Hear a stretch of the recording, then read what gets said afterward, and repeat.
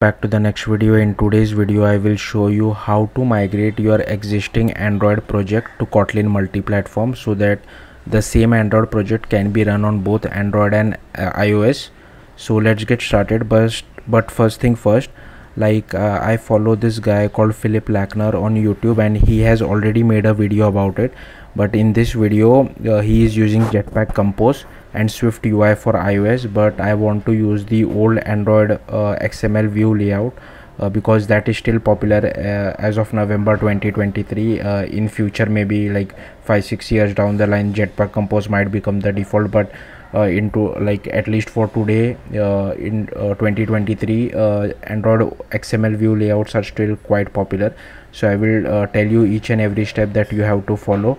Also, one more thing in that Philip Lackner's video is that the iOS part I couldn't get it working, and I had to figure out another way of how to resolve that iOS issue, which unfortunately has not been addressed in this video. So I will try to resolve that issue as well, and in future that issue might not be present and might be completely resolved, but at least of November 2023 the issue is still there.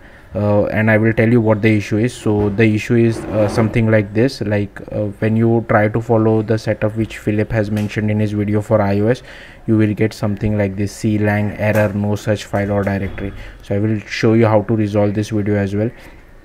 If you don't know what is Kotlin Multiplatform, so it is a way of running your Kotlin code on every platform. It could be Android, iOS, desktop, or even web, but in this video I will only concentrate on Android and iOS.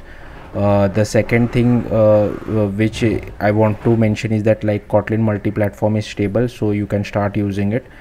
So first thing which you have to do for this KMP technology is you will have to install Java 17 minimum. So that is the first requirement.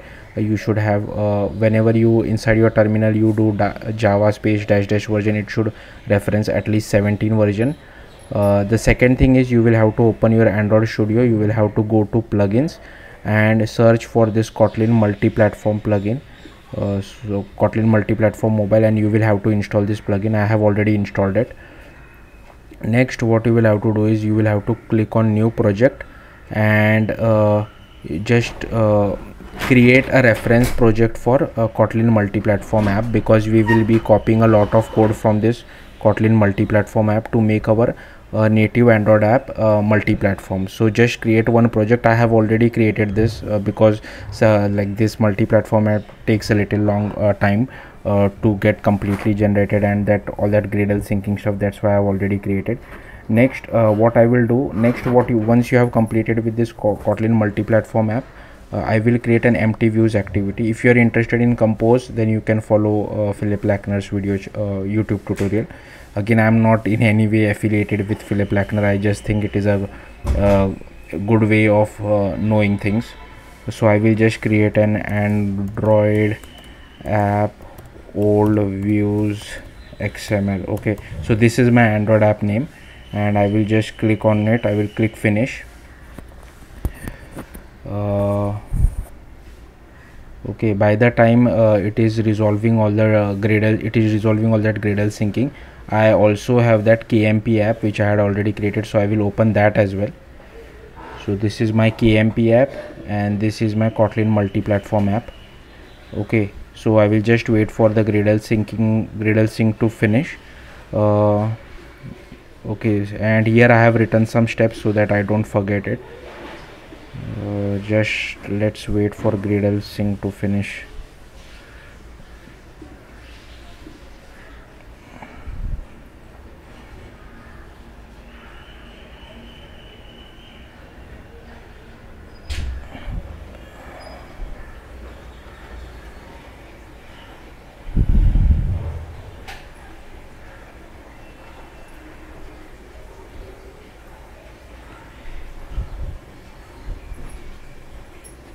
Alright, the Gradle has finished syncing. So what you will have to do first is you will have to go to project, then open your Android app, then you will have to go to this app directory. You will have to right click on it, refactor, rename. Then here you will have to select rename module, give the name as Android app. Okay, next I will click on OK. So this is done.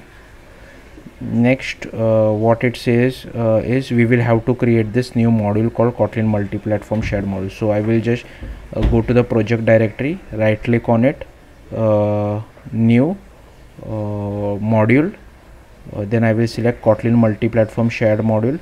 I will name it as shared. And if now be careful with this iOS framework distribution. Like if you know you will be using CocoaPods, then you will have to select this CocoaPods dependency manager. But in my case, I will create a simple UI kit or a Swift UI app, and I will just run it. So that's why I'm keeping this as a regular framework. Okay. But I think later if you try to add CocoaPods, I'm not sure if you will have to change something inside this shared module as well. So I think it's better, if you know it is a production application, better to use CocoaPods dependency manager. If you know about Swift package manager, I don't think as of now KMP supports it, but maybe in future it might support it. So yeah, just click on finish. Now it throws an error. So what you will have to do is you will have to open this Gradle folder. Now just go to your KMP project. So I have this KMP project, right? So what I will do, you will have to copy paste this libs.version.toml file. So I will just drag and drop this file to my Gradle. I will click refactor. Okay, next what you will have to do, so we are not using Compose. So if you are using Compose, then you don't have to comment this code, but I'm not using Compose, so I'm just commenting out this unnecessary code which I don't need. So I don't need this, comment out everything, and yeah, this should be fine. Okay, next I will try to sync it. I'm not sure if it will work or not. I don't think it will work. Okay, it throws error. And now what you will have to do is you can just open your Android view, go to Gradle scripts, open build.gradle.kts.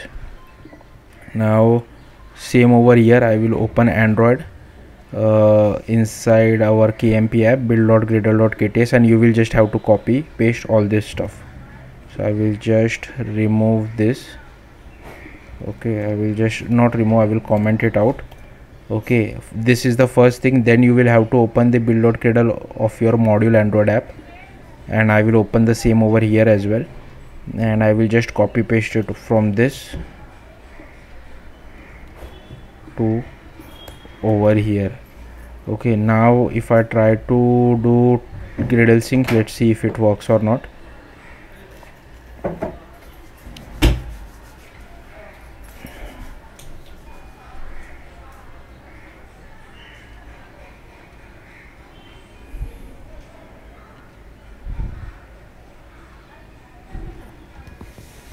In the meantime, I will just open Xcode as well, just to save time.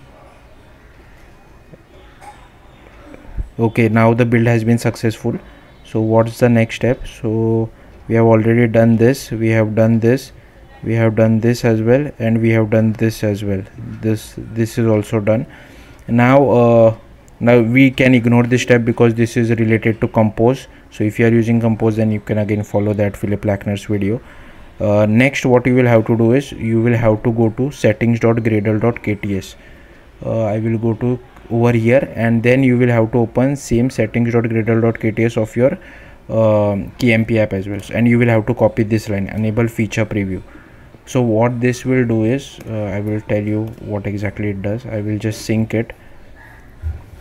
Now if you see, there is this shared module which is created. So this shared module, if you know anything about KMP, like I don't know much, but typically whatever Kotlin code you have to write, like which runs on every platform, you will write inside this shared module. And if you check this Kotlin over here, so I am inside that Android view, sorry, I will go into the project view, and if you see the shared view over here, you can see there is this greeting class which we had created, and it internally references this get platform.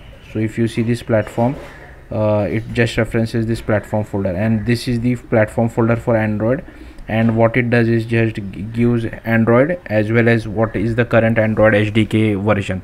Similarly for iOS, if you check, what it does is it just gives you your system name as well as your system version for iOS. So this is a reusable code which we can use on both Android as well as iOS. So we want to import this shared module inside our Android app. So that's why this settings.gradle.kts is necessary, because it will provide us type safety. Otherwise you will have to hard code that shared thing inside your gradle.kts. Now I will again go to Android. What I will do is I will go to build.gradle.kts. Now what I will do, I can just copy paste this, because our project name is shared, right? That's why implementation projects.shared. Now I will do a Gradle sync.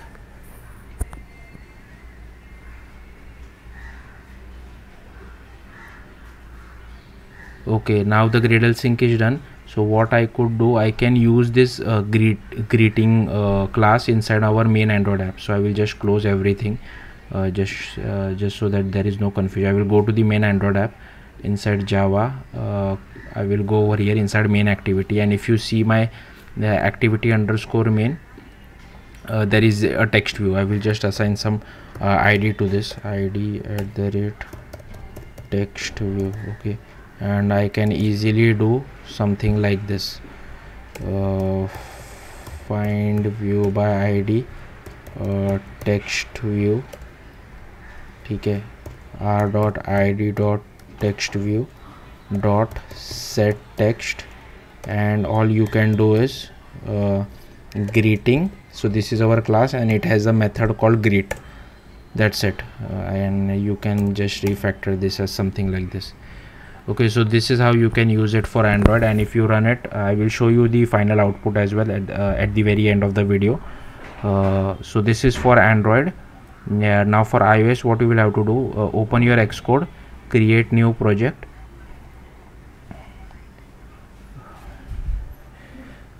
click on select iOS app. Okay, and here if you want, you can use Swift UI or you can use Storyboard. Like Philip has shown it for Swift UI, I will just show it for Storyboard, and here you can name it as iOS app. Wait, let me just check the name. I think it is iOS app. Android activity compose, yeah, give name as iOS app. Okay, and click next. Then you will have to store this project where your main app is located. So here you can see that if I go, so this is my main Android app, right? Android app old views XML, and it should be located alongside your shared. So I will just create it over here, because the shared has to be referenced inside your iOS app. Okay, once that is done, so let it finish. Now I will just follow the Kotlin documentation. So here you can see, okay, I have created one app, I have done all this. Now you will have to go to build phases. So just go over here, build phases, new run script phase, and here you can see I will just copy paste this, and here you will just have to copy paste this, and you will have to move this run script above compile sources, because that is specified in the documentation over here. Next you will have to search for framework search path in build settings. So in build settings, framework search path. Okay, and here over here you just have to double click on it, click the plus button, and again just copy paste this and paste it over here. Next, so this is done. Now don't follow this step. So the error which I was talking about, that clang error, so Philip has done followed this step inside his YouTube tutorial, but if you follow this step, what is happening is that when you try to write something like this, Xcode is by automatically adding a double quotes. I'm not sure whether the issue is because of the double quotes or not. It's better not to follow this step, and then I think everything should be okay, and you will have to do this as well. So user script sandboxing. Okay, I will just click on this, I will make this as no. Now I will just run the Android app as well as iOS app. Wait, I have not referenced this inside my the shared module is not referenced inside my view, right? So what I will do, I will just go to a storyboard. I will just take a label and I will lay out it horizontally and vertically. I will make an IB outlet for this.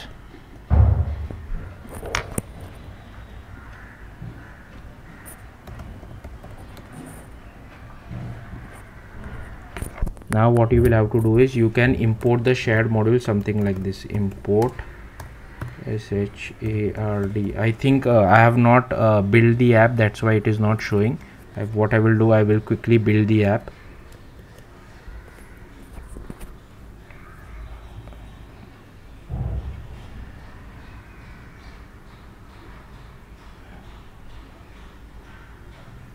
Open, okay.